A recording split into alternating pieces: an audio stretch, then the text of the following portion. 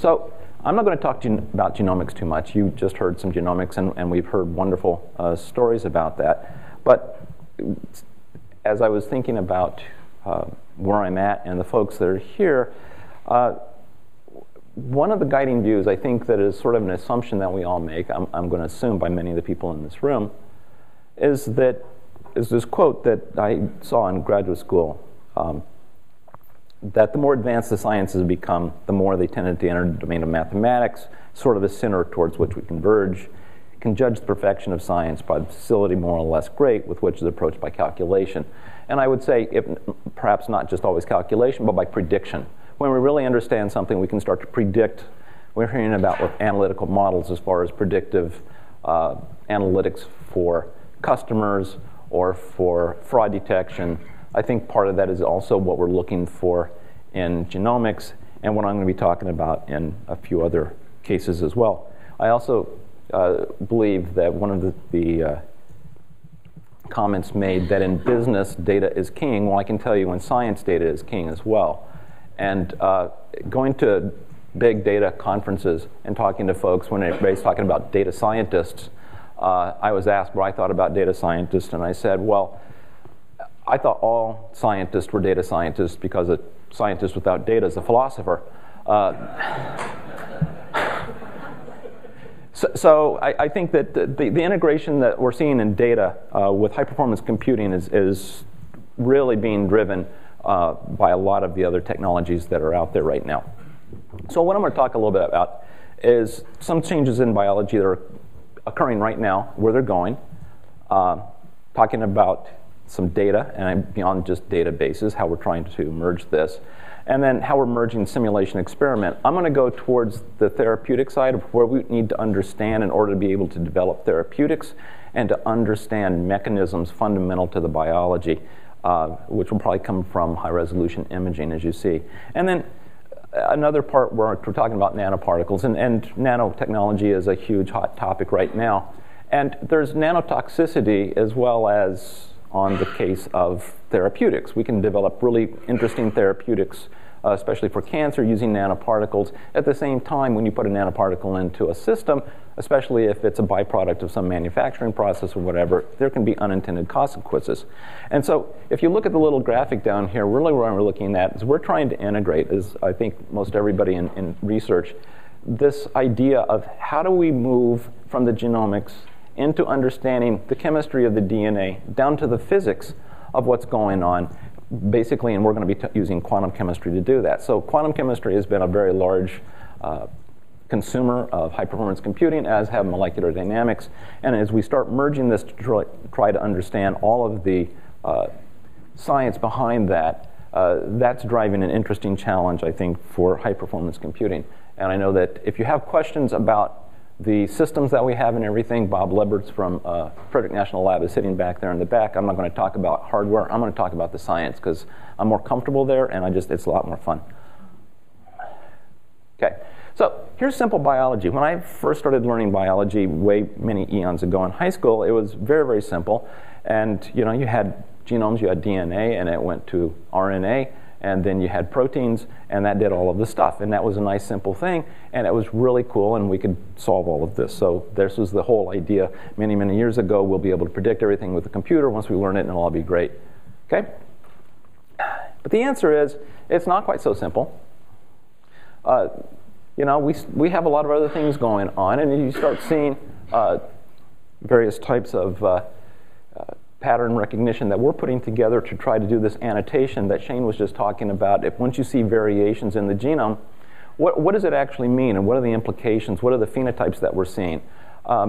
In cancer, it's a little bit different. We have somatic mutations where it's not in the germline, which means that you aren't necessarily born with it. Something happens while you're alive, and you get this mutation, and then it turns into a cancer. The problem is there's lots of these random mutations taking place all the time. What's really driving a cancer, and what causes one cancer to be different from another? And so trying to understand that. So you put together a lot of databases, and you pull things together from protein expression and everywhere. And we're trying to integrate all of these, and these things are starting to interact back and forth now, where the transcriptome, we know that RNA actually goes back and regulates the DNA, and proteins are regulating the genomes, and the proteins and the RNA are forming complexes, and small molecules and all the drugs are interacting with all of these. So, and then timing is a really important matter as well. So there's a lot of complicating factors that you go on, but in reality, it's actually closer to this, and I pulled this off of complex systems biology, which is what we're looking at right at the moment, where we're an organism that moves in an environment. And so we interact with our environment all of the time. And so if you look at the heart, or say the liver for this case, and it's interacting with all the other systems within the body. So that's an environment. And if you look at the feedback loops, which many folks in physics and complex systems have looked at for a long time, when you introduce these nonlinear effects, you get some really interesting behavior. And that's what we're trying to understand with the human body, and especially what's happening in cancer. And I pulled out a quote over here on the side, and some may argue with this, and I'm not going to argue the conclusion, but the point was, it says that cancer cells can be inserted into an animal and not develop into a tumor. Suggests that the characteristics of the cells themselves are still influenced by the environment in which they're inserted, which we actually know. I mean, there's interesting cases where you can take a tumor cell and you can put it under force and it reverts back to a normal type. So the environment and the feedback loop that we have on this is very, very interesting. And understanding that is going to help us understand, first of all, how to diagnose cancer, how the progression goes, how to be able to visualize and to understand metastasis, hopefully predict that, and then hopefully come up with really, really good therapies.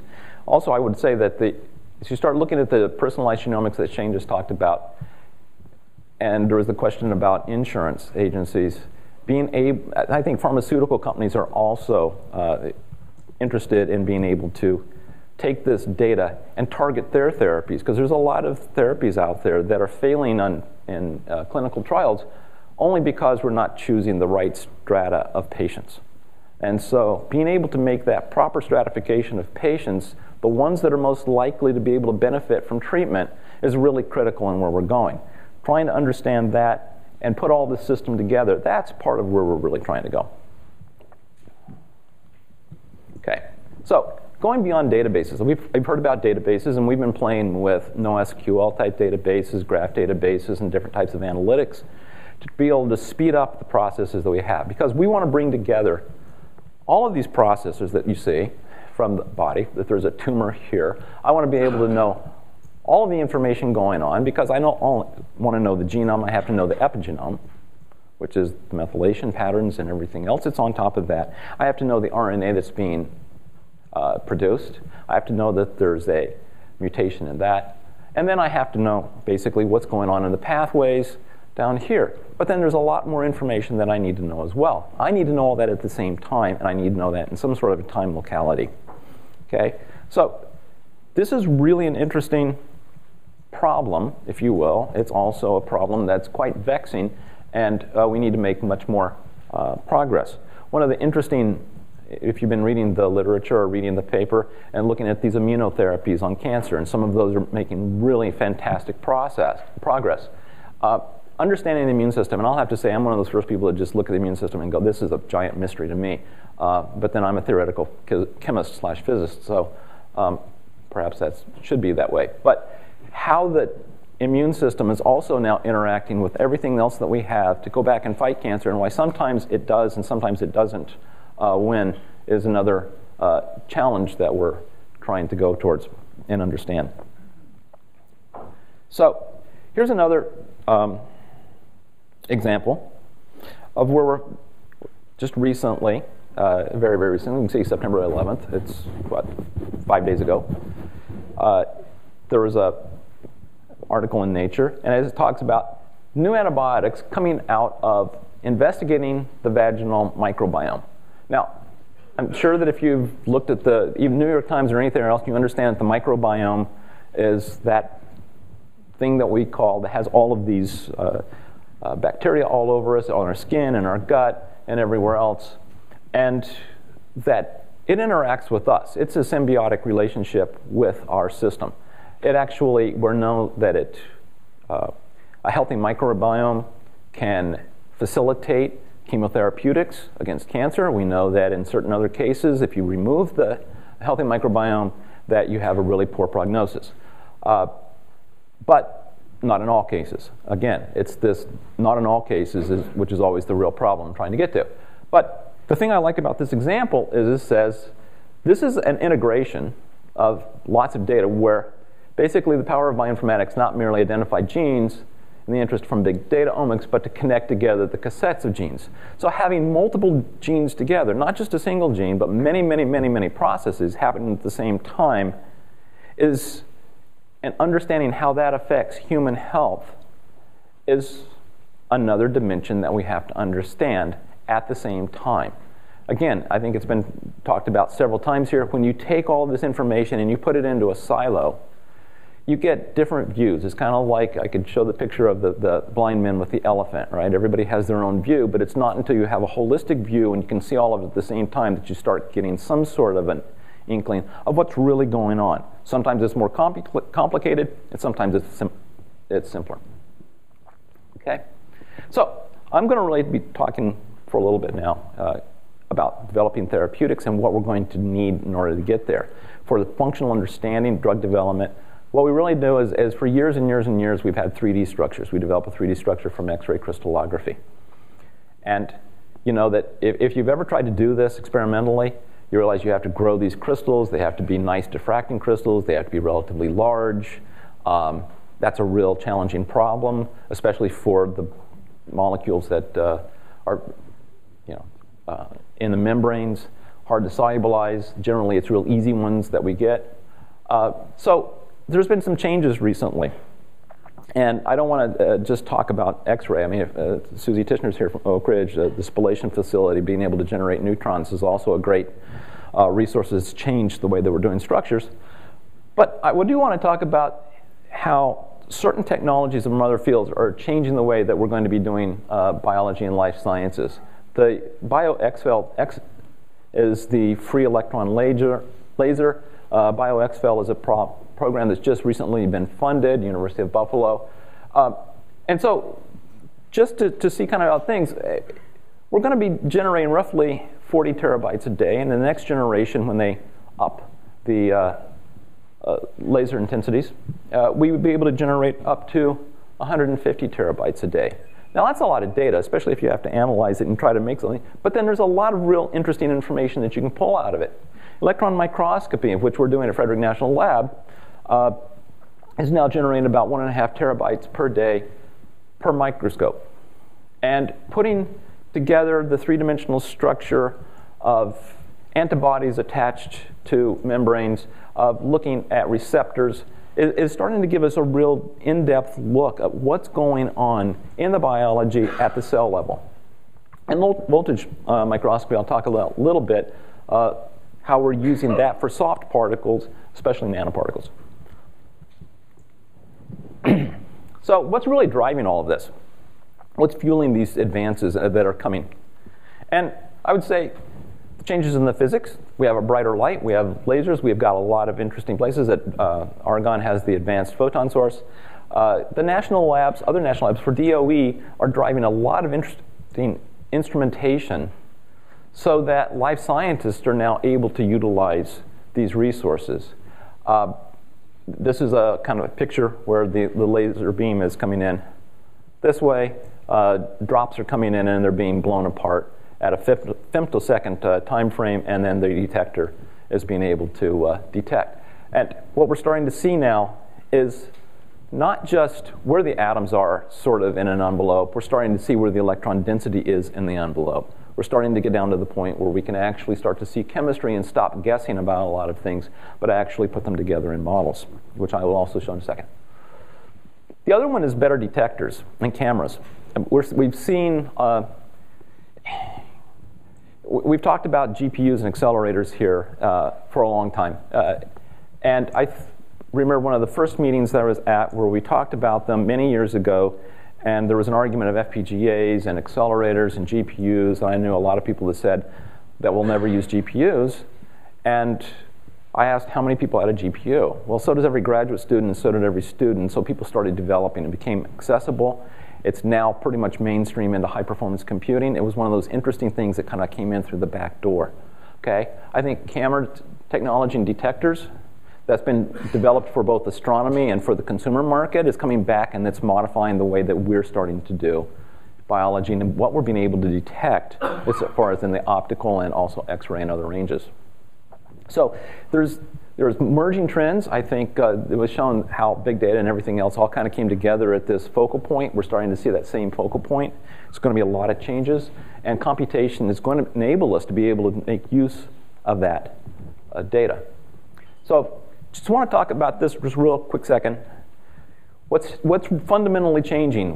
What's the real game changer? Well, one of them is crystals can be 1,000 times smaller, which means that material that we can never use before is now accessible to us.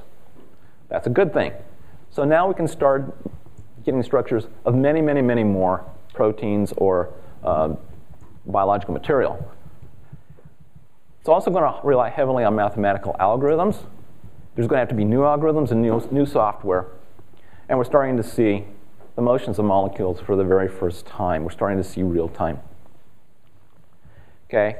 What we're starting to do now in order to reach what I call chemical resolution, with these high resolution, ultra high resolution structures, that we need finding where protons are, those are the hydrogens, if you will, in the molecules in the proteins, which are really important for catalyzing reactions. That will help us with NMR refinement, but by combining quantum mechanics and some careful matching with electron density, different algorithms. Instead of doing a reciprocal space, I don't know if you've done X-ray crystallography, going in a reciprocal space, solving the equations, coming back, we can do this stuff in real space with simulation. So the simulation is running at the same time as we have with the electron density. Okay? And so these are the kinds of maps that we can start to get down here. Here's a reaction coordinate. Here's the orbitals. We can start to see a reaction actually taking place. And so here's this is an example that's not published yet. And it's the reaction center. And what I really want you to point to is here's some interactions with, this is a carboxylic acid. And here's an amine. And you're going to see, here's a tyrosine, which normally, here's their proton. And you're going to see some reaction going on. Now, let me tell you how this was put together. Ultra-high resolution X-ray structure. You get a large envelope of electron density. We ran quantum mechanical calculations. We got the probability distribution of the positions of all of the atoms, and then ordered them in such a way to put them together in a movie. Okay? So this is a bunch, if you will, a bunch of snapshots simultaneously to be able to put this together. That's not what I wanted. Okay.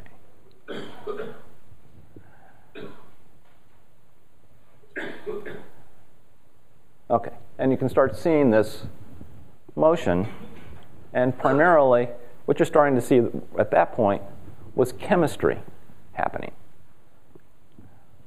So we're starting to be able to get to the point, and I know this is a really short movie, but we're starting to get to the point where we're actually extracting a lot more information than we used to be able to extract, because all of that vibration that we saw before that we threw away as noise is actually an ensemble of different structures. Okay. So if I go on beyond that, and now I take these nanoparticles that we're engineering now, and if you look in the middle of these nanoparticles, and here, this is the image of a nanoparticle from a low voltage electron microscope, and we're using these to be able to try to get high contrast, right? So there's different ways that you can get better images. You can either try to get higher magnification or you can get higher contrast. So if you can go to high contrast, then you can come in and you can get better images. We can put together an initial model, and then what we do is we put together an atomistic model, and this one has 670,000 atoms in it, to be able to determine what a self-aggregating nanoparticle based off of a particular small peptide was creating the cavity which is being used to deliver chemotherapeutic agents. Being able to understand that starts to tell you what kind of drugs you can put in and what kind of properties that you have. That is now going towards a much more rational design. We know that the hydrodynamic radii, if we just look at this, is 22.5 nanometers, but yet that's what this really looks like. You can't tell from here. It takes simulation to be able to go to there, to be able to really understand how do you load a nanoparticle with a drug so that you can develop a therapeutic. Okay. This is also important for industry and business and pharmaceutical companies because the FDA is now starting to look at how do I get this information on nanoparticles. If you look at nanoparticles, the other interesting thing about them is there's something called polydispersion. You think that you have a nanoparticle, and it looks like whatever it does when you designed it. However, they age, and there is a whole distribution of what these particles look like, especially from a manufacturing process. So what you thought you had today isn't what you had tomorrow. Okay? And so it's basically coming down to the point where if you look over here, we really have to start looking at that risk profile. Can we start making predictive inferences based on what we already know and the properties that we can calculate to be able to move forward with these particles? Because quite honestly, some of them, if you look at the animal studies, they're quite nasty. You do not want them around. Okay. If you look at the genome nanotoxicity, this is where nanoparticles get inside of the cell and they disrupt the nucleus. Okay? So the genome is being broken up, the nucleus is being broke up, so that you now have really massively damage to the cellular level. Being able to automate these kinds of workflows is a really, really important process that we're going through right now. And I will say that this question of enterprise, high-performance computing, clusters, all this kind of stuff, really, and I will talk about a little bit more, what we're really pushing towards is being able to impact the workflow of the scientist and the researcher and the medical person. Just as what Shane was talking about, trying to bring the diagnosis of infant disease down to as short a time as possible, that is impacting their workflow. They are no longer ordering as many unnecessary tests, and they're getting to a diagnosis much, much faster. We're impacting the person who's actually solving the problem. Okay, so looking at just challenges for HPC, right now just the integrating of big data into what's been called, in some term, enterprise HPC, so that we can enable workflows and heterogeneous technologies, because no one's using just a single homogeneous environment anymore. You've seen from every speaker virtually, there's NoSQL, there's Hadoop, there's graph analytics, there's literature databases, there's all sorts of information. There's experimental information coming off of these instruments that we're collecting. Integrating all of that into a solution is really, really a challenge, because not all of it is easy to understand. And the system may need to be tuned or balanced in a different way than you do from high-performance simulations where I'm just wanting as many flops as possible. Integrating, I think for us, a challenge of integrating heterogeneous computational technologies where we're trying to bring in a CPU, a big memory, and accelerators, and everything else working together. It's a challenge, I think, to the hardware folks. It's a real challenge to the software folks. It's a real challenge to life sciences software folks, as you'll see a little bit.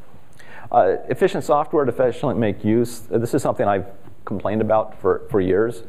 We have really, really, Moore's Law has helped us along the way, and so now we're all the way up to, a few percent of theoretical peak performance. If we make that by a factor of 10, just so that you get, let's say, 30% of performance off of your processor, then you got a 10x performance roughly of your application. And integrating people. I mean, trying to find people is a challenge. I don't know if all of you guys can find all the people or not, but every conference I go to, it's hard to find talented people who actually understand HPC. And I just want to acknowledge all the folks before I make a real quick switch, because I still have a couple of minutes. These are the people that have been applying a lot of the solutions.